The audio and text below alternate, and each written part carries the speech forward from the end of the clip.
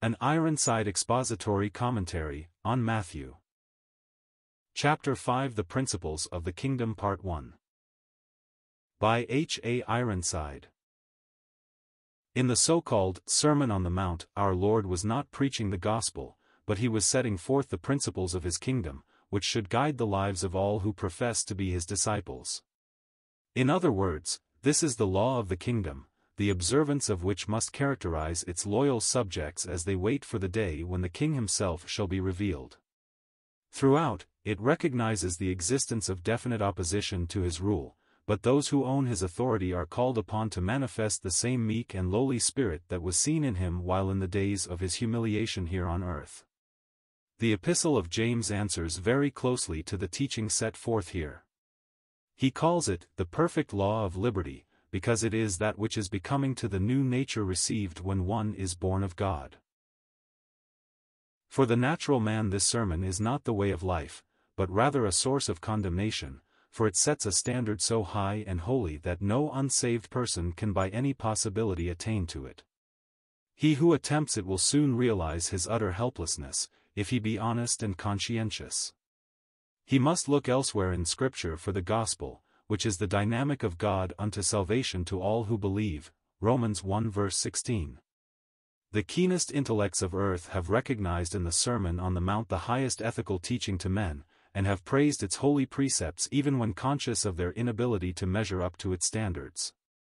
So far as the unsaved are concerned, therefore, the teaching given here becomes indeed, as C. I. Schofield has well said, law raised to its nth power. But for the believer, just as the righteous requirements of the law are fulfilled in us, who walk not after the flesh, but after the Spirit, Romans 8 verse 4. So the principles laid down in this sermon will find their practical exemplification in the lives of all who seek to walk as Christ walked. It is not for us to relegate all this to the Jewish remnant in the last days or to disciples before the cross, though fully applicable to both. But we discern here wholesome words, even the words of our Lord Jesus Christ. 1 Timothy 6 verse 3, that we dare not refuse to obey, lest we be proved to be such as are described in the following verse. He is proud, knowing nothing, but doting about questions and strifes of words, whereof cometh envy, strife, railings, evil surmisings. 1 Timothy 6 verse 4. We need to remember that, though a heavenly people, we have earthly responsibilities, and these are defined for us in this greatest of all sermons having to do with human conduct. With this in mind, let us look first at the incomparable beatitudes with which it opens. And seeing the multitudes, he went up into a mountain, and when he was set, his disciples came unto him, and he opened his mouth, and taught them, saying, Blessed are the poor in spirit, for theirs is the kingdom of heaven. Blessed are they that mourn, for they shall be comforted. Blessed are the meek, for they shall inherit the earth. Blessed are they which do hunger and thirst after righteousness, for they shall be filled. Blessed are the merciful, for they shall obtain mercy. Blessed are the pure in heart, for they shall see God. Blessed are the peacemakers, for they shall be called the children of God. Blessed are they which are persecuted for righteousness' sake, for theirs is the kingdom of heaven. Blessed are ye, when men shall revile you, and persecute you, and shall say all manner of evil against you falsely, for my sake. Rejoice, and be exceeding glad, for great is your reward in heaven, for so persecuted they the prophets which were before you. Verse 1-12. Blessed are the poor in spirit. These are the men and women who recognize the fact that they have no spiritual assets. They confess their lost condition and so rely upon divine grace. Blessed are they that mourn.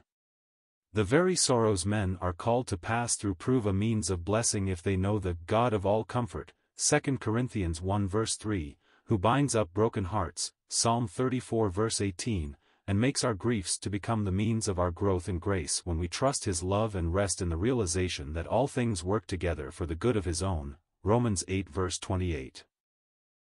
Blessed are the meek. The world admires the pushing, self-assertive man. Jesus Christ was meek and lowly in heart. Those who partake of his Spirit are the ones who get the most out of life, after all. It is they who inherit the earth, for they see in all nature the evidences of a Father's love and care. Blessed are they which do hunger and thirst after righteousness. Such hunger and thirst, such deep, earnest desire, gives evidence of the new life. These desires are not given to mock us. Satisfaction is the promised portion of all who thus yearn after God, in whom alone righteousness is found. Blessed are the merciful. To those who show mercy, mercy will be extended. This is a law of the kingdom. The hard, implacable man, who deals in stern justice alone, will be dealt with in the same way when failure comes into his own life. Blessed are the pure in heart. Purity is singleness of purpose. The pure in heart are those who put God's glory above all else. To such he reveals himself. They see his face when others discern only his providential dealings. Blessed are the peacemakers. Strife and division are works of the flesh, Galatians 5 verses 19-20. Sowing discord among brethren is one of the things that the Lord hates, Proverbs 6 verses 16-19. We are commanded to follow after the things that make for peace, Romans 14 verse 19. In doing this, we manifest the divine nature, as children of him who is the God of peace, Romans 15 verse 33. Blessed are they which are persecuted for righteousness' sake. This intimates clearly that the instruction set forth here is intended, not, as many have insisted, for the millennial kingdom of Christ, for then there will be no persecution for the sake of righteousness, but for the disciples of Christ during the time of his rejection, when his followers are exposed to the hatred of a godless world. Blessed are ye, when men shall revile you, and shall say all manner of evil against you falsely, for my sake. We all shrink from false accusation, but we may find comfort as we remember that our Lord himself was not exempt from this. There is blessing as we go through these experiences in fellowship with him, not even attempting to justify ourselves, but leaving it to him to clear us in his own way and time. Rejoice, and be exceeding glad, instead of giving way to depression of spirit, for great is your reward in heaven. God is taking note of all that his people suffer at the hands, or by the lips, of a godless world or false brethren, and he will make up for it all in his own way when we see his face. His prophets in every age have been called upon to endure similar treatment, but he has observed it all and will reward according to the loving kindness of his heart. In the next section, verses 13-16, we have Christ's disciples presented under various figures, all speaking of the importance of faithfulness to the trust he has committed to us. Ye are the salt of the earth, but if the salt have lost his savour, wherewith shall it be salted? It is thenceforth good for nothing, but to be cast out, and to be trodden under foot of men. Ye are the light of the world. A city that is set on an hill cannot be hid. Neither do men light a candle, and put it under a bushel, but on a candlestick, and it giveth light unto all that are in the house. Let your light so shine before men, that they may see your good works, and glorify your Father which is in heaven. Ye are the salt of the earth. Salt preserves from corruption. The disciples of our Lord are left in the world to witness against its iniquity and to set an example of righteousness. Savorless salt, like inconsistent Christians, is good for nothing. Ye are the light of the world. Christ so designated himself as long as he was in this scene, John 9 verse 5. In his absence his disciples are to witness for him as lights in this dark world, Philippians 2 verse 15. The light manifests the evils that were hidden in the darkness, Ephesians 5 verse 13. On a candlestick, it giveth light unto all that are in the house. One who professes to be a follower of Christ, but who hides his light under a bushel, that is, obscures his testimony by an overoccupation with the affairs of this life, makes no real impression for good upon his community, but one who lives consistently and is out and out for Christ shines as a lamp on a stand, enlightening the whole house. Let your light so shine before men, that they may see your good works. Mere profession is not enough. The life should speak for God. As we live Christ before men, we let our light shine. Thus they recognize our good works and see in them an evidence of sincerity. So they glorify God by recognizing the reality of His work in the souls of those who are faithful in their witness and behavior. We need to remember that we do not let our light shine by mere profession, but as it was said of our Lord Himself, the life was the light of men, John 1 verse 4. So it is a devoted, faithful life that gives light to others. In verses 17 to 30 we see how our Lord applied the precepts of the law, neither ignoring them nor in any way belittling them, but showing that there is a deeper meaning in it all than is seen on the surface. It is that which, rightly applied, makes manifest man's utter helplessness and inability to keep its holy precepts in his natural state. Let us notice with care what Jesus taught as to this. Think not that I am come to destroy the law, or the prophets. I am not come to destroy, but to fulfill. For verily I say unto you, till heaven and earth pass, one jot or one tittle shall in no wise pass from the law, till all be fulfilled. Whosoever therefore shall break one of these least commandments, and shall teach men so, he shall be called the least in the kingdom of heaven, but whosoever shall do and teach them, the same shall be called great in the kingdom of heaven. For I say unto you, that except your righteousness shall exceed the righteousness of the scribes and Pharisees, ye shall in no case enter into the kingdom of heaven. Ye have heard that it was said by them of old time, Thou shalt not kill, and whosoever shall kill shall be in danger of the judgment. But I say unto you, that whosoever is angry with his brother without a cause shall be in danger of the judgment, and whosoever shall say to his brother, Raca, shall be in danger of the council, but whosoever shall say, Thou fool, shall be in danger of hell fire. Therefore if thou bring thy gift to the altar, and there rememberest that thy brother hath aught against thee, leave there thy gift before the altar, and go thy way, first be reconciled to thy brother, and then come and offer thy gift. Agree with thine adversary quickly, whiles thou art in the way with him, lest at any time the adversary deliver thee to the judge, and the judge deliver thee to the officer, and thou be cast into prison. Verily I say unto thee, thou shalt by no means come out thence, till thou hast paid the uttermost farthing. Ye have heard that it was said by them of old time, Thou shalt not commit adultery, but I say unto you, that whosoever looketh on a woman to lust after her hath committed adultery with her already in his heart. And if thy right eye offend thee, pluck it out, and cast it from thee, for it is profitable for thee that one of thy members should perish, and not that thy whole body should be cast into hell. And if thy right hand offend thee, cut it off, and cast it from thee, for it is profitable for thee that one of thy members should perish, and not that thy whole body should be cast into hell. Verses 17 to 30. I am not come to destroy, but to fulfill. This our Lord did in 3 ways. By his perfect obedience he magnified the law and made it honorable, Isaiah 42 verse 21, by his death he met all its claims against the lawbreakers, and so he becomes the end of the law for righteousness to all who believe, Romans 10 verse 4, by his Spirit he enables believers to fulfill the righteous requirements of the law, Romans 8 verse 4. One jot or one tittle.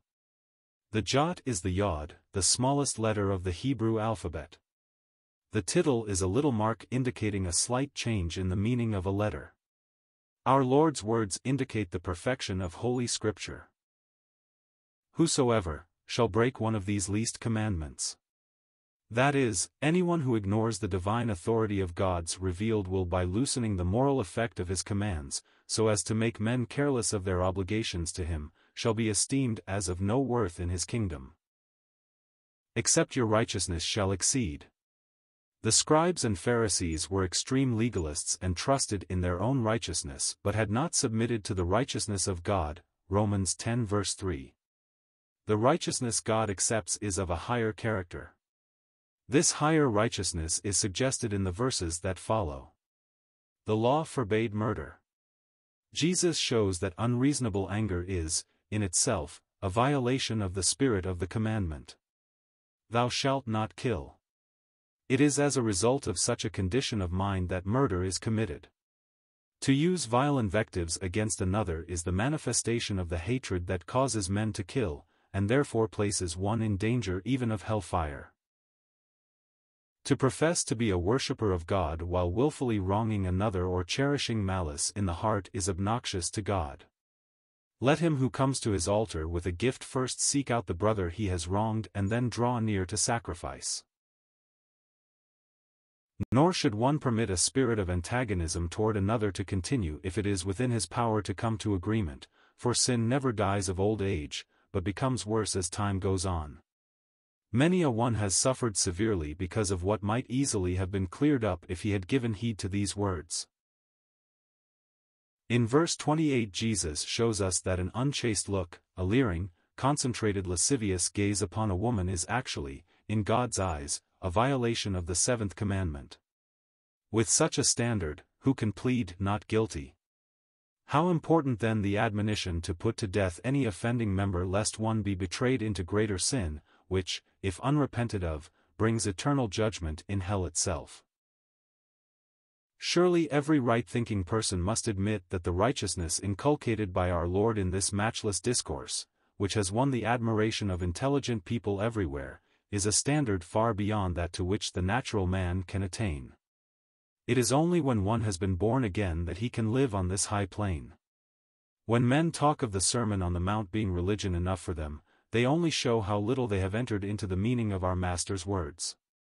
He portrays a supernatural life which can be lived only by supernatural power, that power which the Holy Spirit gives to him who believes the gospel.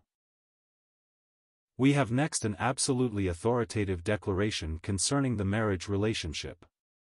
Of old God permitted certain things because of the hardness of men's hearts, which are forbidden to the disciples of Jesus. He says, "It hath been said, Whosoever shall put away his wife, let him give her a writing of divorcement. But I say unto you, that whosoever shall put away his wife, saving for the cause of fornication, causeth her to commit adultery." Verses 31 to 32. By comparing these verses with a later declaration found in 19-9 of this same gospel, we may see that marriage, which is in God's intention for life, is dissolved by the grave sin of fornication on the part of either husband or wife. This leaves the innocent party free to marry again but, as 1 Corinthians 7 intimates, only in the Lord. It is absurd to say, as some have done, that fornication here refers only to immoral behavior before marriage and discovered only afterward, as in Deuteronomy 24 verse 1. But has no reference to the same sin committed after marriage. This would be to make violation of the marriage vows a lesser offense than sexual sin indulged in while single. The clear sense of the passage is evident. The adulterous husband or wife breaks the tie. A divorce in the courts legalizes the separation, and the innocent one is as free before God as though never married at all. Our Lord continues to magnify the law by stressing its fullest content. He speaks of oaths in verses 34 to 37. "But I say unto you, swear not at all, neither by heaven, for it is God's throne, nor by the earth, for it is his footstool, neither by Jerusalem, for it is the city of the great King. Neither shalt thou swear by thy head, because thou canst not make one hair white or black. But let your communication be, yea, yea, nay, nay, for whatsoever is more than these cometh of evil." Judged by this high standard, how much of our conversation is unworthy of those who profess to be subject to the Lord? What careless speech and foolish bywords professed Christians indulge in, just as though Jesus had never spoken regarding this matter. The rest of the chapter may be considered as one whole section, setting forth as it does the manifestation of grace in the lives of the disciples of Christ. "Ye have heard that it hath been said, An eye for an eye, and a tooth for a tooth. But I say unto you, that ye resist not evil, but whosoever shall smite thee on thy right cheek, turn to him the other also. And if any man will sue thee at the law, and take away thy coat, let him have thy cloak also. And whosoever shall compel thee to go a mile, go with him twain. Give to him that asketh thee, and from him that would borrow of thee turn not thou away. Ye have heard that it hath been said, Thou shalt love thy neighbor, and hate thine enemy.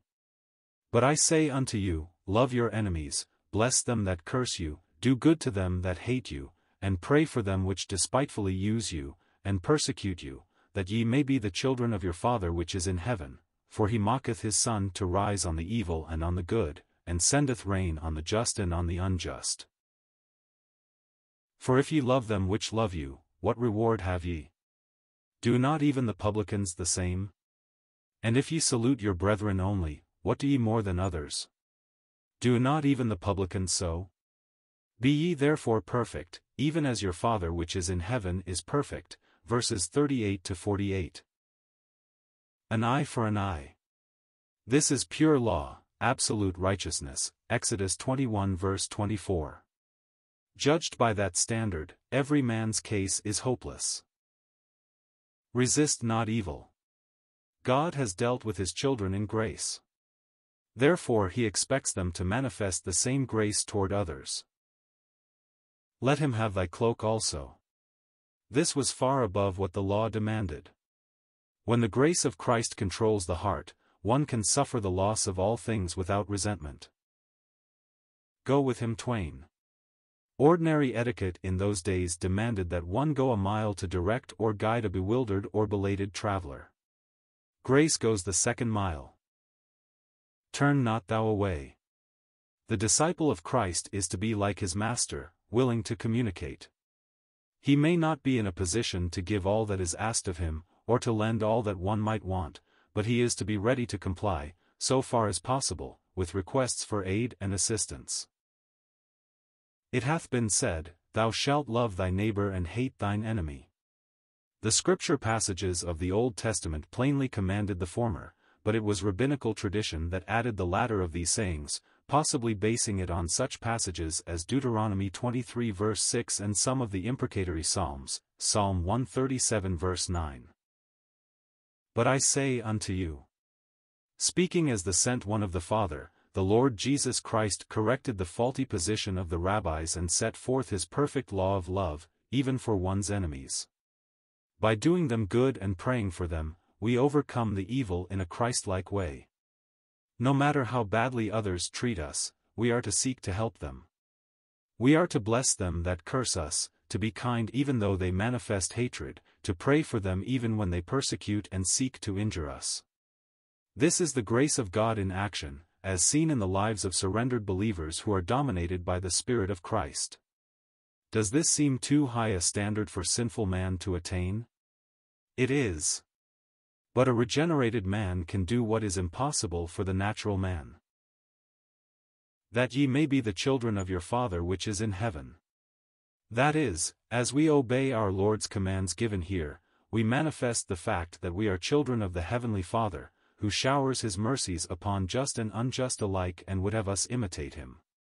It is the divine nature, of which each believer is a partaker, 2 Peter 1 verse 4, which enables him to approximate the character portrayed in this searching discourse. If ye love them which love you, what reward have ye? Even the most blatant worldling loves his own and can appreciate those who show appreciation of him. But those who follow the Lord are to love all men, even those who by bitter opposition would make life miserable if they could. If ye salute your brethren only, do not even the publicans so? It is a small thing if Christ's disciples show only the same interest in others that men evidence who are engaged in the most despicable callings. Publicans were detested by the Jews. They were tax gatherers in Israel who bought their offices from the Roman government and farmed the taxes, extorting everything possible from their own countrymen, and fattening upon the proceeds after turning over only what was obligatory to the assessor appointed by the state. Yet these gave recognition to their own brethren. Perfect, even as your Father, is perfect. This is perfection in the sense of the complete absence of partiality, thus imitating him who is no respecter of persons, Acts 10 verse 34, but who lavishes his favors upon just and unjust alike. God's choicest blessings are for those who manifest the same spirit of reverence for him, and meekness and compassion for others, which were seen in all their fullness in our blessed Lord, as he walked this earth in the days of his flesh. Hebrews 5 verse 7.